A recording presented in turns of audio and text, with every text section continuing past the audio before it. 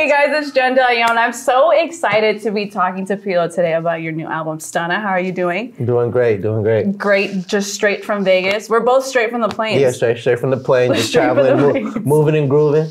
We work hard. I was like, literally when I saw you were at the 49ers game, I'm like, wait, I think the interview is still tomorrow.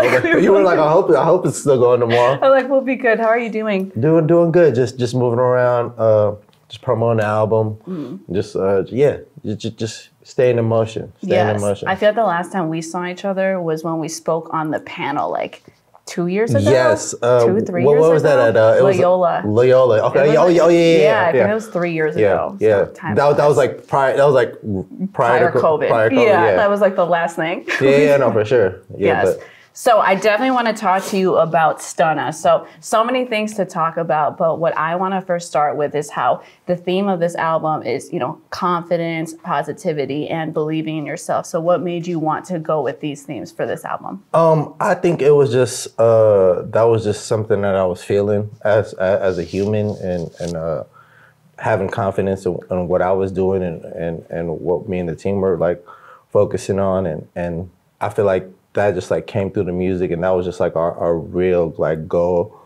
And I think hopefully I was able to like transfer that into the music. So that was like all the stuff I was feeling, all the stuff that like the human growth within me as a just human is just like transfers into the music. So yeah. How do you think you've grown as a human since your last project and then now with Stunna? I think that from 2019 until now, there was a lot of different changes between not only myself, but like everywhere around me. So like I wanted to be able to like just really just like sit in that and figure out that who I am. And I feel like Stunna I was able to figure that out and really just have confidence in myself and just like, sometimes just as humans, we always like question ourselves or like, but it's like, I feel like that having that confidence, having that belief, having that faith that you're always where you're supposed to be and you're always supposed to be doing what you're supposed to be doing is like, that's what like Stunna's about. Was there something that, like you said, everyone can struggle with confidence. We all have our own insecurities, especially with social media and comparing. So like, what helped you to really gain that confidence and not look to anybody else or compare yourself to anyone? I think it's like it really starts just within. It starts within me because like, it's like you're saying. There's so much things that could like change your perspective and views on the world and even yourself. So it's like, I think it's like really doing that self like discovery and just hitting those like rock bottom moments or hitting those like times of adversity is just like that's really where you figure out who you are. So it's like absolutely, that's great advice. Yeah. So one thing I really wanted to talk to you about and I was excited about was so we're both Filipino and in Filipino culture it's pretty much expected for you to be a nurse and be in the medical field and I want to know like how was your parents' reaction when you told them you wanted to be an artist and not go the traditional route of a Filipino? I think I've always, like, I'm the baby of the family. So, like, I really got to just be able to, like, always go against the grain of, like, what I was doing. Like my older siblings kind of caught some more flack for like, not going in that direction. So by the time it got to me, my parents were just like, all right, whatever. Like, How many siblings do you have? I have two, older brother, older sister. Okay. So my sister's the oldest, and then my brother's the middle, but I'm the baby. So I was like, I had like a cushion. So, but even that, I was like playing basketball. So like, that was something I first wanted to pursue. Okay. And then there was like always pushback. They're like, oh, why don't you just like focus on school or focus on, and I was like, no, I want to do this. And then once like the basketball thing kind of like fizzled out, I was like, no, I want to do music. And now it was just like, they were just like, hold on, wait. No, you got to like figure out school and all that stuff. But I think it's like, sometimes you want to listen to your family, and they know what's best for you also. So it's like, but also it's like I wanted to like this is my life, you know, and this is the life that I want to lead, and you know what I'm saying. And of course, you want to make sure you're like, you listen to the people around you, and your circle and your team, but you know, at the end of the day, it's like everyone has their own journey, and like fulfilling yourself is like really important. Was there a point where, even though you said, so you're the baby, so you can do what you want, yeah. was there a point where your parents were like, okay, like, he doesn't have to go into the medical field, he doesn't have to figure out school, like, he figured it out, and he's good. Yeah, no, for sure. Like, I feel like there'd be, like, my mom worked at a hospital, so, you know, she would, her coworkers would be like, oh my God, your son's doing so well. She's like, for real? She was like, your son's famous, like, and I was just, and she's just like, oh, I get. She was like, all right, all right. And then even like, my dad works for like the city of San Francisco, so like, people would like come up to him and be like, yo, like, can I get like tickets to your son's show? Like, we're huge fans and stuff like that. So it's like, I think once like that kind of like started, like those things, like moments and stuff started happening, they were just like, all right. He's all right. He's cool. He's fine. And like they kind of just like eased up off everything. So that's amazing. Yeah, it was cool. I like the all right. Like they're like, all right, he's all right. He'll be fine. So one thing I like to do every time I'm talking to someone about an album is I like to pull some of my favorite lyrics from the track list and ask something about it, but not necessarily about that lyric, to get more of the personal side. So first one is Stunna Anthem. Well, before we get into that, so I love the music video and how you tie into so many different Filipino roots, from like the food to the Jabbawockeez. Yeah. So it's like, how was that even experience of just filming that? It was just such a fun video that it's like you just wanted to be there. Yeah, no, yeah, like I mean, one thing I always want to like do is like I want to be able to represent and like show the things that like I grew up on and the things I like that I like really appreciate about my culture and who I am. And like I think like that video is like it was done with my homie Brandon. And he's Filipino too, so it's like, and then on top of the Jabbawockeez, like it was hella random. Like we were actually I was at a Joe Coy concert, and the Jabbawockeez ended up like bringing me out because I was just in town randomly. So after that, we're kicking it, hanging out, and I was like playing them the album, and I played them that song, and they were like, "Yo, can we dance? Yeah, can we do some stuff for it?" And I was like, "What?" I was like, "Hell yeah! Like let's figure it out." So that's kind of even like how even that even came together. And that was so random, and that was like, you know, and I feel like that was like a meant to be kind of thing too. And you know, the Jabbawockeez are like, I've known them for a while, so it's like they're super cool, and yeah, like I think it's just I just always want to be able to like represent and like show my culture and what I came up in like in a different light, you know. Well, it was a really great video. Thank you, and that absolutely was meant to be for them to ask. Like, that must have felt so good, because it's like, of course you would want them in it, and the fact that you didn't have to ask for that. And because I initially was like, I asked them for like, I was gonna like, I had like another video for them in mind, but they were like, no, we want to do this one. What was the other one that you had in mind? It was the song that ended up not even coming out. So. Okay, well maybe in the future. Yeah, hopefully in the future. But yeah, like it ended up did not making the album, but like. It was like, but they were really adamant. They were like, no, we want to do this one. So I was like, okay, maybe that's a sign that like, you know, that one's like a good vibe. The Jabbawockeez have to be on every single album now. I hope so. One song I hope so. I would love that. So how many songs did you originally have when you were recording Stunna, and then how did you narrow it down? I think 12? Yes, yeah, it's like 13 or 12 songs. Yeah. I mean, I had over like maybe like 100, 150 songs. Wow. But like, I mean, there was like points where I thought I had the album like twice, and I was just like, nah, I'm gonna go back and record. I'm gonna go back and like find another vibe, like, and that was something that like, you know, and that's even like the question to myself too. You know what I'm saying? But like, and like figuring out what I'm trying to like push and really be intentional with. So yeah, like it was like 100, 150 songs. Like, I have a hard time just trying to pick what I like want to eat, like let alone 150 exactly. songs. And so you said there was a few times that you thought the album was done. Yeah, it was probably like 2 times. Like we thought the album was done, and we like got it. We were like, okay, we're done, and then we were like, no, let's go back in. But yeah, it was definitely a process. But like that's also like something that is like. It's just a true journey. Like, it's like a microcosm of life. It's just like everything's a journey. Everything's like a path, and you just gotta just like follow that path and whatever you believe in. I love that. So, okay, my favorite lyric on Stunna Anthem was, "I'm a mood, yeah, I'm out here because I got a lot to prove." I always laugh when I say it because I'm not a rapper. Like, you should say the line. Yeah. Instead, what are your next goals professionally and personally?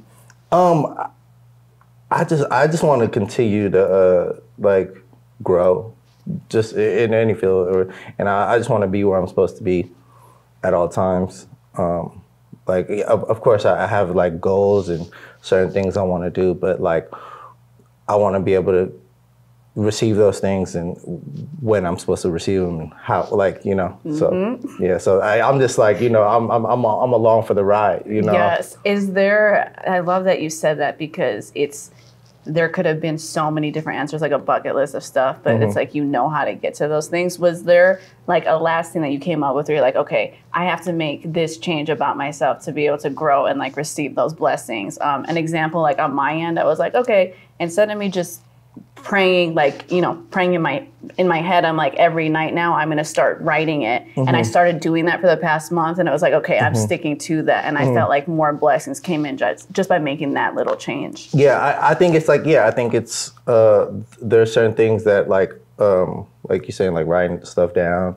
And then also just like really, I like putting in all the work and just like surrendering to whatever the universe is like, has for me, and just literally having faith in the work I put in and whatever the universe has for me. So it's like, do you have a faith story where it's like you pray about something or you're like, all right, got this, and then it actually like happened and you're like, oh wow, like faith really did work? Because I feel like it sounds so cliche to have faith, but it's like, no, when you've experienced it and it's like, no, that it's literally as easy as just having faith. Yeah. I think, I mean, I like even this being here, you know. Yeah. It's like being able to like having the album out. It's just like, I didn't know when I was gonna being able to like put it out, or just like even like having the like blessings to even like do it, you know, and have people like listen to it. It's like, that's still like something that I have faith in and something I believed. So it's like, it's still happening. It's like everything's like still unfolding. And I think, but yeah, like faith is just like, it's such a like, it's delicate. It's super delicate, and like some things can like change your faith, but just as long as you have that like real stunner mentality, that's what like really is what the album's about. It's like just doubling down on who you are and really like sitting in that. So. My next one, so this was Good, featuring Larry June, which you also did a video with as well. I love your music videos too, because it's just, like I said, it's very like, you wish you were there, and like it looked like it was fun to like shoot, and it was like a party. So no, they want to see me doing bad, but I'm good. So how do you deal with haters, or what advice do you have for people to deal with haters? I think, you know, haters are just like, there's adversities in your life, and you know, and how we deal with the adversities, we take things head on, and we address them, and we really grow from them. And that's what I was talking about that earlier. It's just like really taking those chances of like being uncomfortable and really like sitting in that and doubling down on who you are and just being like, no, this is me. This is who I am. And that was one of the songs that I actually first made in the pandemic. Like the first week of the pandemic, like I made, like that was one of the songs that that was like one of the songs I recorded. And that was like one of the songs that stuck through all those like album, like I thought I had the album, and then you knew it had to be on there. Yeah, and then it had to be on there. So yeah, like really just like, man, fuck them, to be honest. That's the perfect. Fuck them. Fuck them. You know, do you? Put it right there. Other thing. Do you? You feel me? Well, when was the time you felt you were doing bad, and how did you overcome it? I made that song the first week of the pandemic, so I didn't know what was gonna, like, no one knew what was gonna happen, but I just had that faith. And that faith that, like, you know, we're gonna be all right. We're gonna figure it out. We're gonna prevail. Is there any song on the album? So you said "Good" was that first week of the pandemic. So is that the furthest back a song was recorded, or is there one even prior to the pandemic that made the cut? No, I think that might have been the most furthest back. Yeah, I think so. I think that. No, I lied. I think it was 20 Second Ways interlude. Like one of the second half of 20 Second Ways interlude was like, I had that like prior to the pandemic. Does that like, okay, so I'm not an artist, but you know, like even with social media, like when you have a post or something, you're like, oh, like, is it too late? Or like even with me, sometimes I'll be picky with content because I'm like, oh, I shot it like a month ago, even though no one knows that. Yeah. So it's like, do artists have that itch of like, it has to come out, or do you just have the patience of? Yeah, I mean, like I think I have some of that, but also it's like having the confidence of just like, well, no one even knows I did this like hell long ago. It's like, you know. I love that was the first week of the pandemic and you had that kind of mentality, because I feel like most people, when pandemic was happening, probably didn't have that mentality of like, oh, it's all good. It's, you know, there's a lot of shit. It was a lot. It was a lot of shit going on, and no one knew it was gonna happen. But like I knew at some point all of us were gonna figure it out, and make it on the other sides, and we're here now. Yes, and everything's back open. Yeah, and we're good. A few more songs. So the next one, mental health. What advice do you have for people to protect their mental health? Just really, even that song's like, I know the song's like I had to cut a bitch off, but you know, the bitch can be anything in your life that doesn't serve you. Another definition. Yeah, like, you know, it's just like a context where like the bitch can be anything that doesn't serve you, anything negative, anything that just doesn't help you grow, or, you know.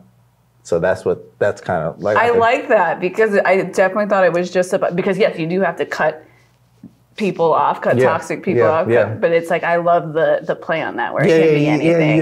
It could be anything, you know, as I think as humans, we give things definitions, we give things power, you know, so it's like, we gotta, you know, it's context. Cut the bitch off. Cut the bitch off. Okay, my last one, my ghetto report card, the freestyle. So what were your favorite and least favorite classes in school? I didn't really like English class. I didn't really like reading like that, but I was really, really good at math. Okay. I was really good at math. In college I went up to like calculus too. Wow. So I was because I was trying to, like, my parents were trying to like have me do like engineering and stuff like that. So I was like, oh, that's cool. I like math, so I was like, I'll fuck with it. But like writing essays and shit like that wasn't really my style. Did you have a favorite teacher? Who was my favorite teacher? Some of my favorite teachers were in like elementary school, to be honest. There was my third grade teacher, Dr. Ram, R.I.P. She was a legend. Dr. Ram. She was a doctor, but she was a third grade teacher. She was like this. I was gonna say, you know, for real. She had her doctor, but she was just this old Filipino lady. But she was like hella strict. She was honest, but like she really is like.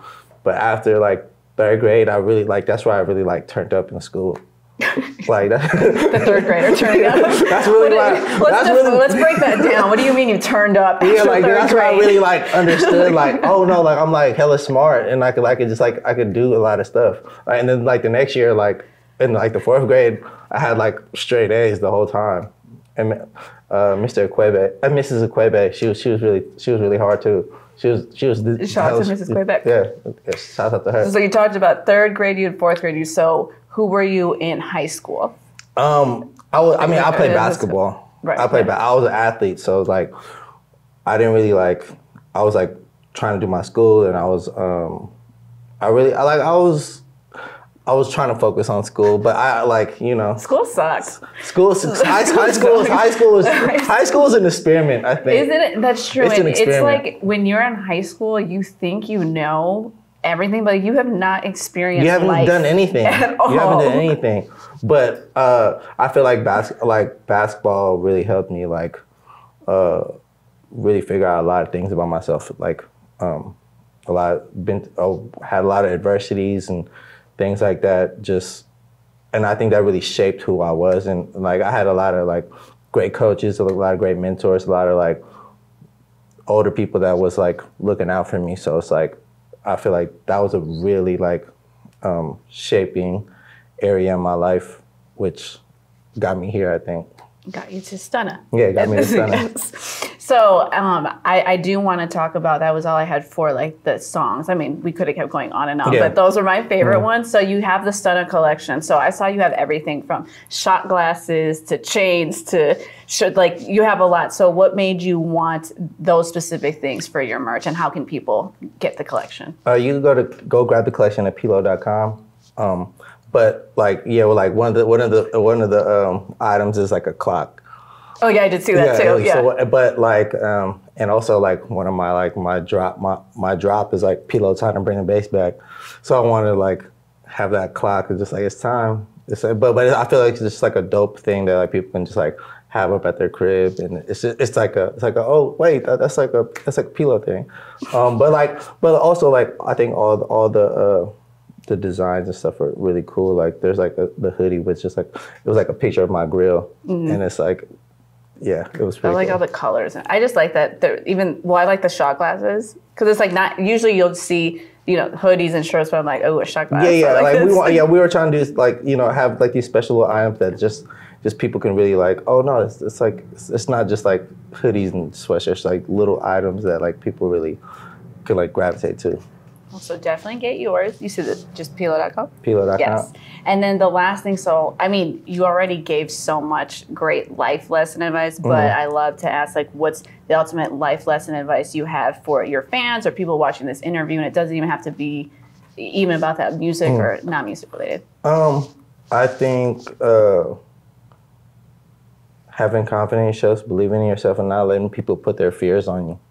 Ooh, I like that. Like, you know, sometimes people just like, I mean, even like, you know, your parents and stuff like that, you know, they have, you know, my parents came here from the Philippines, and, you know, and they knew a certain way of how to do things and stuff like that. But, you know, that was their sacrifice that they had to do so I can have this better life and I could live freely, you know, and do what I wanted to do. But I think just not letting people put their fears on you, because you know that situation worked out for them in that space, but it might not work out like that for you, you know. So it's like I think that's really like some real. That was a really good one. Yeah. So before I let you go, I actually have a gift for you. Oh wow, I love gifts. Oh, gifts are cool. I was gonna have a table. So, my friends at Manscaped, I don't know if you heard of Manscaped, so they give me packages to give to all my guests. So oh wow, this is awesome. The perfect package. 4. It has everything in there. Wow. So it's like, look, wow, your balls will thank you. So, I like that. Yeah. So I've been looking for this kind of style actually. So. This might be cool. Oh, they got the little shaver style. Oh yeah, I like that. Yeah, there's everything, and even if you open underneath, there's more. So some boxer briefs. Some briefs, and then a little travel case. Oh, I like that. So wow, shouts out to Manscaped. Yeah. Yeah. Okay. Wait, look at this thing. I actually haven't seen this yet because I wanted them to send me it. Their marketing is incredible. We save balls. I like that. Keeping balls from sticking to one's leg is no laughing matter. It's not. It's not good. Yes. You know, and it's hot in LA. It's really hot in LA. So you really need it. You need the Manscaped style. Yeah, so this was from them. Wow. This goes underneath. They give you a lot. Oh wow, this is awesome. Shout out to Manscaped. Yes. So hope you enjoy that. Yes, and if anyone wants anything from Manscaped, you can just use Jen for 20% off and free shipping. So we love hope that. you enjoy that. We love Manscaped. We love Manscaped. Philo, thank you so much for talking to me about Stunna. Thank you for such like incredible advice and just giving those little details behind the album, because it's inspiring, and they were such great stories. Thank you for having me. It's a pleasure every time. Thank you for coming all the way from Vegas. All the way from Vegas. No, I mean that's hard. Like you know, you were out all night straight from a plane. From the ambiance. From the ambiance that we were talking about. The thing about Vegas is the ambiance and the decor. Yeah, that's what we go there for. That's what we're going there for. Thank you.